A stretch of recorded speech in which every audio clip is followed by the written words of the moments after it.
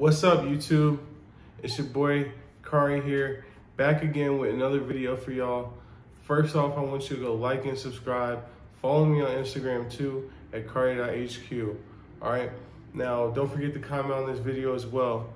So today, I'm gonna be talking to you guys about my tips on making connections and dating as a black foreigner in Medellin.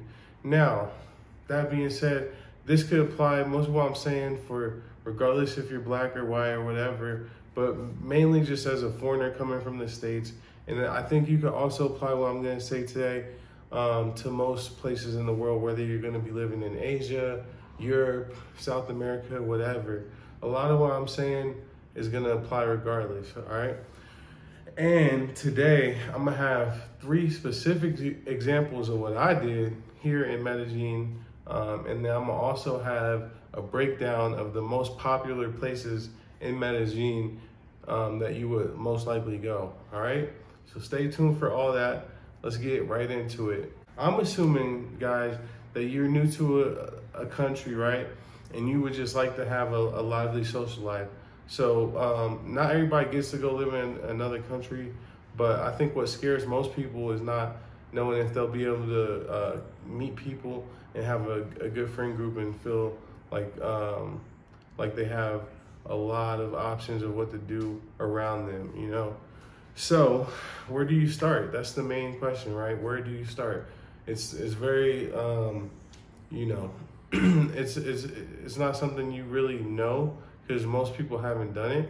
So it's not like there's a handbook on how to do it, but I'm trying to help you guys out today on what I did. So yeah, man, you gotta start somewhere though, that's for sure.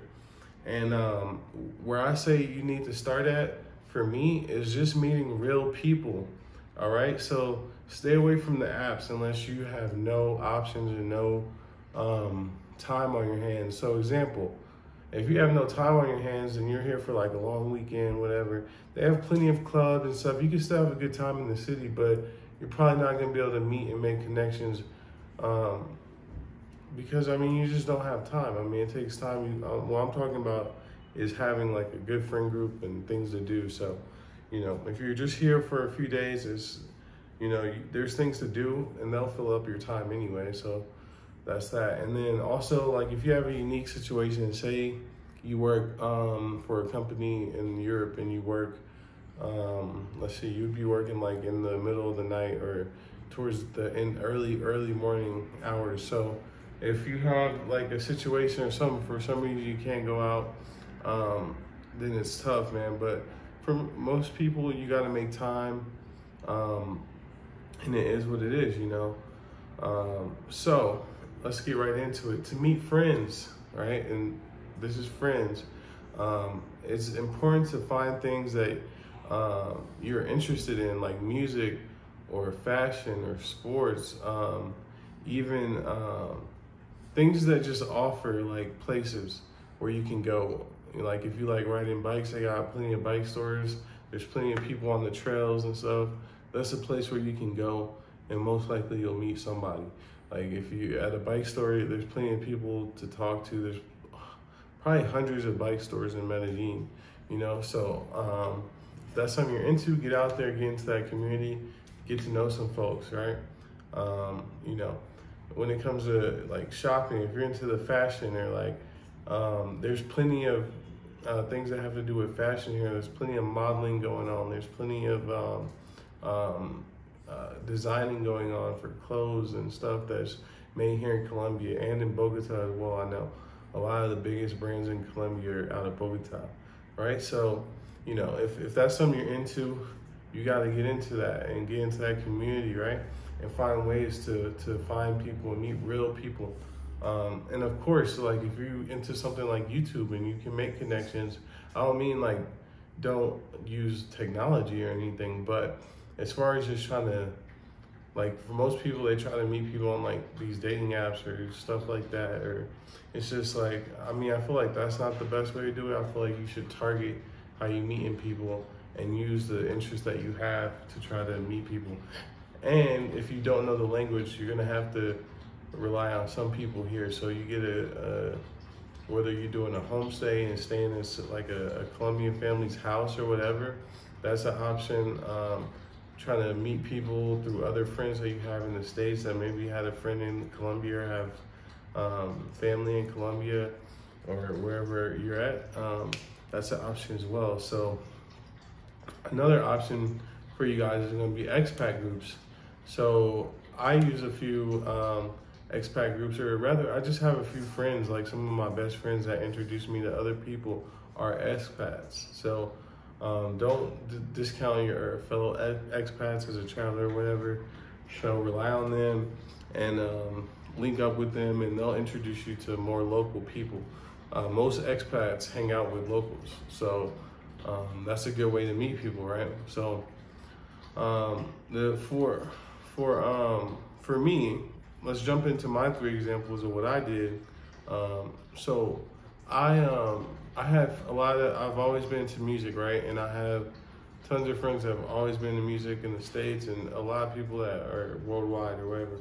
So I booked some like time at the studio, right? Like a local studio here in Medellin. Just, through word of mouth, I heard about the studio being a pretty decent place, and I asked to have an engineer, so I would at least have that connection, right? And so just having the connection of the engineer from the studio session that I had opened me up to a whole bunch of other people, because he's always introduced me to people, invited me to work with other people in the studio with him and things like that. So that's a great tip. If there's something that you're into, like music, then book your studio session, at the local studio. If you're in Paris or wherever, book yourself a session.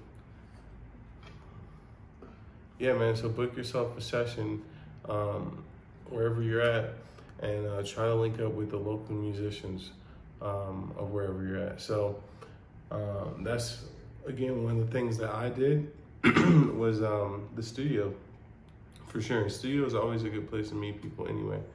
And it's just a popping place all the time. So another thing I did, I went to the sports complex. Like, there's this place in the mall, and it's like a whole bunch of fields. I know they have stuff like this in the States too, where they have like fields and people rent out different fields or courts or whatever to play different games, whether it's basketball, soccer, football. There's places where teams go, not like just amateur teams go and play sports. And out here in Colombia, they have a lot of pickup games at these like complexes. So what I did, I like to play soccer, so I went up there and I asked them to put me with a team, and they put me in this WhatsApp group, and then eventually I found a team the same day. It was quick, and they picked me up, and then they picked me up in the app, meaning they chose me to be on their team, and then I got to go and play soccer with these boys for like an hour, and it was super fun. I think everyone chipped in like 10,000 pesos, which is like $2, and we all rented the court technically, and it was awesome, man. And now they all put me into their team WhatsApp group because they play on a certain day, so it's named like Martes football group or whatever. So that was great, man. I met a lot of people, and they're always like catting off in the chat, like sending funny videos and reminding me, everybody of helpful information, like Pico information, which means like the restriction of when you can go outside. With this quarantine, they got this thing called Pico y Seguridad, which means like you can only go outside at certain days based on your ID. So they just throw important information into the chat. So it's just nice to have that group, built in. So another thing that I did, which has been great, is I'm into boxing. I'm into mixed martial arts and everything. So going to a boxing gym and just meeting some people there, being able to work out with them, and has been great, And if you go to any gym, I even went to a regular gym too and met a whole bunch of great people. People are super nice in the gyms out here, and they're super into fitness out here in Medellin specifically. So, a lot of that I assume would apply in most cities as well. So, especially if you go to these specialized gyms like boxing gyms, CrossFit gyms, stuff like that. You can, it's a little easier to meet people than just the regular like LA Fitness type gym. They have all that out here too, but and I think that it's still easier to meet people in the gym out here because people are just more helpful when you stop and ask them questions out here generally. So those are the 3 things that I did. You know, the studio was a big one for me, and then the sports complex, so playing sports or even like bicycles or whatever, doing something like that, and then your gyms, right? Or like if you do like a specialized gym, like boxing, CrossFit, stuff like that. So that's what I did, man, and it worked out great for me. I was able to meet tons of people and get invited places, and you know, it's been great. Okay, now with that, you're gonna have plenty of opportunity to meet girls. Now, once you have that network going, then yeah, you can meet tons of girls like that because you're gonna get invited places, and people always invite other people to wherever you're going. You know, it's just like what they do out here in Colombia and most foreign countries. I feel like are not so cliquey. They always invite in different folks into the circle. So, you know, in terms of meeting girls, like I said, once you got the network, it's easy, but you want to take every opportunity to go on any type of trip, short trips. If your friends are like, yo, let's go to my country house in this town, or, you know, we're going to go rent a boat in Cartagena, or, you know, do anything, you know, we're going to go to this unknown region, or I mean, you know, research it first, but most of the time, you know, people are going, you know, Colombia is filled with a whole bunch of like national treasures, you know, places, you know, waterfalls, deserts, coffee region, beaches, this and that. So, and a lot of other countries have very similar type of stuff, you know, so don't be scared to go on a short trip and explore something. Or if you want to go on a short trip to another country, like if you're in Europe and it's, you know, an hour flight to go to another country or whatever, or take the train to another country, you got to go on those little short trips. That way you meet more travelers, you meet more, that just opens up your network bigger, tenfold. But you also get to bond with the people that you're going with that are from the place that you're living. So that's a big thing. So going on trips and, you know, just kind of not being scared to get out and not being locked into that one place where you're at, right? So don't forget to travel within traveling, I guess is the point. Okay, now you also have the malls, right? That's a big one for me. That's a great place for you to meet girls and go on dates, mainly because of the cinemas for the dating. I'm not saying go take a girl to the mall for a date. That's not a good idea. So, yeah, I mean, they got a lot of restaurants there too, and it's cool, just a place to hang out. But the cinemas are awesome in the mall, man. Like the cinema at the mall in Viva Envigado, if you guys go on Google and research, just type in cinema Viva Envigado, it's like this dope IMAX. It's one of the coolest theaters, nicest, cleanest theaters I've ever been in. It beats pretty much any theater in the States. You know, so it's crazy. And in normal times, it is popping off on there, like Friday, Saturday, even Monday, Tuesday, Wednesday, Thursday. People, you know, they love their movies out here. It's crazy. They love their movies out here. So the cinema is a big win. You know what I mean? Now, I just mean, like, you know, I don't think that's a good place to like really go on a date if you're not like really cool with the girl. You're just like hanging out mode. You know what I mean? When I say that, like maybe you hit already and all that, like you just kind of hanging out with her because you like spending time with her or whatever. It's something fun to do, you know, like so yeah, that's what it is. Now, some other tips I got for you. This is a big one that I talked about in the beginning of the video, but knowing where you are, right? In Colombia, there are different places to hang out, and they all have a different crowd and experience. So you want to take places, for example, like Parque Lleras. It's like Parque Jarris is like a brothel meets Vegas. You know, it's like Vegas mixed with a little bit of American pop culture, right? And then it's just an interesting place, right? It is there for its reason or whatever. You know, it's a popular place for working girls, popular place for tourists, and it's just, you know, a big draw in the city. So it's a big attraction, right? So that's that. But just a few blocks over from Jarris, they have this part of town called Provenza. Okay, you have to check out Provenza, man. It's like a bar area. It's really hippie, really chic, very like posh or whatever, all them cool words that people be using. But it's like a really cool crowd, and this local Colombians, like the local upper class kind of crowd, they go there and hang out, or people go there on their birthdays and celebrate and do stuff there. It's really nice bars. You're not gonna see a whole bunch of working girls. You're really not gonna see a whole bunch of tourists either. But like I said, it's just a block or 2 blocks away from like the heart of Parque Jarris. So that was like a crazy thing to me, that was so kind of hidden. And there's a lot of just areas right around Parque Jarris. Once you head, I think it would be east, southeast, southeast and northeast of Jarris. There's a whole bunch of cool stuff. And as you work your way up, you get up to a place called Tesoro, or also Las Palmas is referred to, or like higher up on the mountain in Poblado.